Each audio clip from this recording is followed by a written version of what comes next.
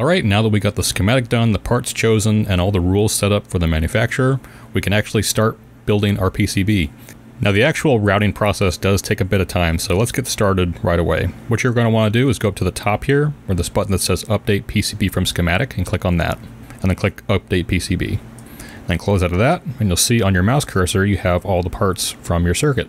So here are all the parts from our schematic, with all their footprints. The way KiCAD lays this out, KiCAD doesn't know physically where any of these parts should be, so it just puts them in a sort of sorted order like this, but this is not how you actually want it to be. You also see that these parts all have these white lines going between each of these pads, and this is called the rat's nest. You can think of these lines as sort of like a guide. This is telling you that this pad, for example, needs to connect to this pad. And I can show that by right-clicking on one of these pads, going to Net Inspection Tools, and then Highlight Net. And you'll see these pads light up, and there's a line going from all of them. So what the editor is expecting is that there's going to be a wire that connects all of these pads together. You can press Escape on your keyboard to deselect that. So it's a good idea to try and think about how you want your board to be laid out. One thing to get you started is to start grouping the parts that we know need to be together and grouping them together. Another good idea is to also try and move the parts so it minimizes the number of these white lines that cross over each other. So if I go back to the schematic, I can scroll in here and I can see that R1, C1, and switch 1 are all grouped together. Same for R2 and R3. So all these parts could be grouped together, and that's a good way we can start organizing our board. So I'm going to scroll a little bit. I'm going to see I have switch 1 here. I'm going to move that over here, and there's capacitor 1 here, and then resistor 1 here.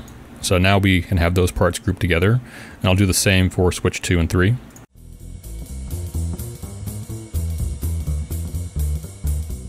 Let's also move the LED and its resistor out of the way. And unlike a breadboard, we don't have to worry about having this all on a single row. We could have this down here. We could have it over here. We could have it up here. You could have it anywhere you want. So I'm actually not sure how I want to set this board up. I haven't made this board before, so we need to have the max module pretty unobstructed because that's where your finger is going to go. But I'm going to take a couple minutes and just play with the parts and see what might look good.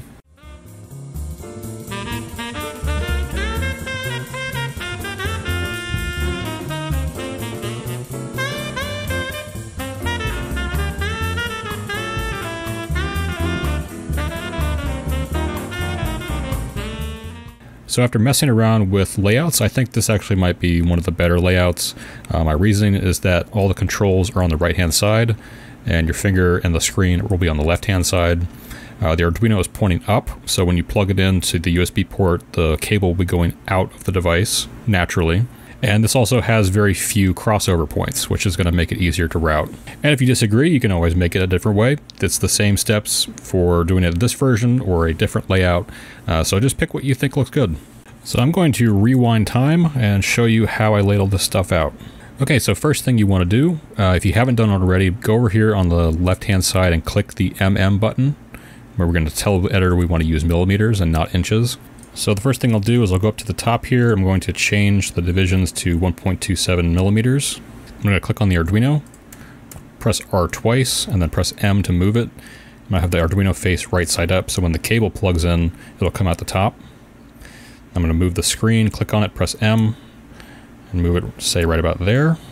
And for the max module, press M, and move it right about there. Abouts. Come back to that. And for the LED and the resistor, I'll put them right here.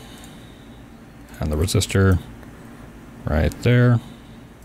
You can see right here that this is the ground pin. So if we try and make a wire that goes to this LED, it's going to have to go around the ground pin.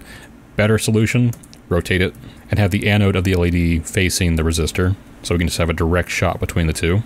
Now the buttons, move them all over here. I'll take the button, press M. And you can have these buttons facing right side up or sideways, you know, it just depends on however you want it to look. I'm gonna just put it right side up for now. And you can have either the capacitor or the resistor first. It doesn't really matter. So I'll do this. Have the so you can see right here, like we have a crossover, like this sort of diagonal right here. This pin wants to connect to this pin. Generally you want to avoid that, so I'm going to rotate it and just have it be a direct shot between the two pins.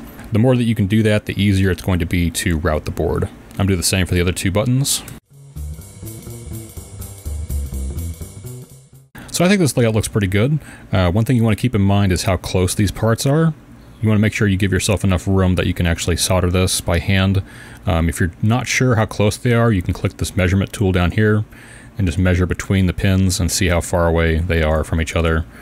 You also want to make sure you don't put this max module too close to the screen, because remember the screen module isn't exactly the same size as the footprint. It's probably going to be a little bit longer. So if you want to scoot the max module down a little bit more, that wouldn't be a bad idea. So now before we go any further, what we're going to do is we're going to define the edge cuts, which is used by the manufacturer when they actually go to cut the board in the factory. This is going to tell them how big our board should be.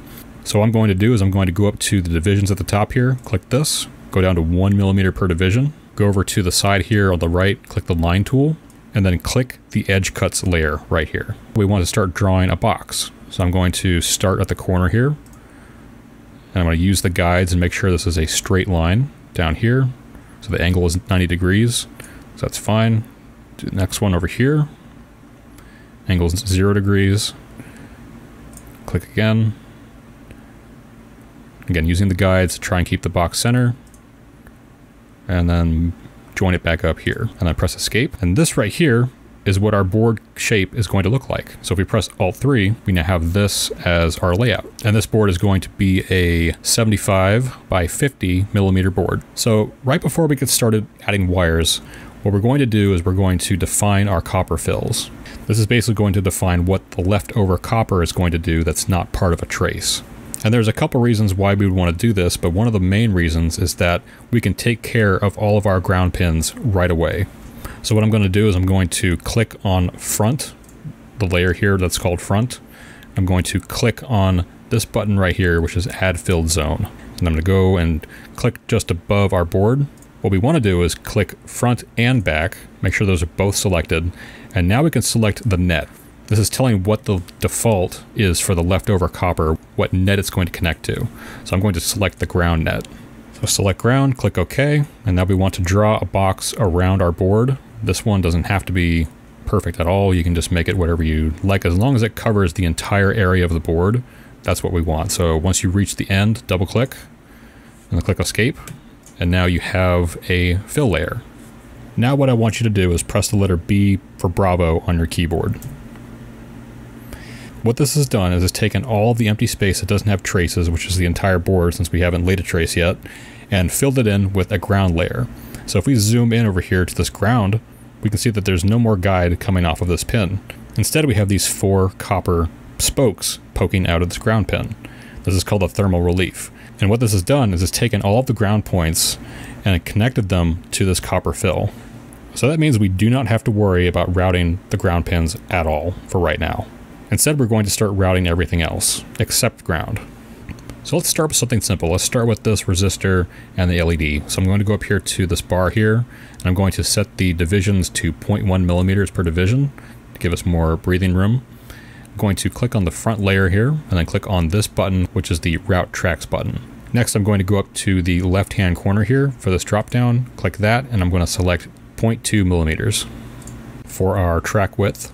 And now I'm going to click between pin 15 and the resistor, and then on the other side of the resistor to the LED. And now moving down a little bit, we can wire up the first button. So we can notice from the rat's nest right here, we have one wire that wants to go like this, horizontally. We have another wire that wants to go vertically, up like this. The problem is we can't have a trace cross another trace on the same layer. So if I try and do this, you'll see it rejects it and tries to route around it. And this is where the XY design philosophy comes into play, where you have one layer for wires that go horizontally and one layer for wires that go vertically. So for this example, we would have these wires all connect like this. Now if we want to route the 5-volt pads together, we would switch layers. We could also press V on the keyboard to the back layer and then route from here to up there. And this isn't always exactly possible all the time, but this can help, if you try and stick to it, reduce the number of weird shapes your tracks have to take. Okay, and I went ahead and did the same thing for the other 2 buttons. Now we can take the 5-volt pad here, which is connected to the other 5-volt pads, switch to our front layer, and then wire it up to the Arduino's 5-volt pin. But now we've got kind of an issue. You can see here that the Arduino's pins are in reverse order to what the buttons are in. And while you could go and reverse the order of the buttons, instead I'm going to use this as an opportunity to teach you about vias, and I'll save that for the next video.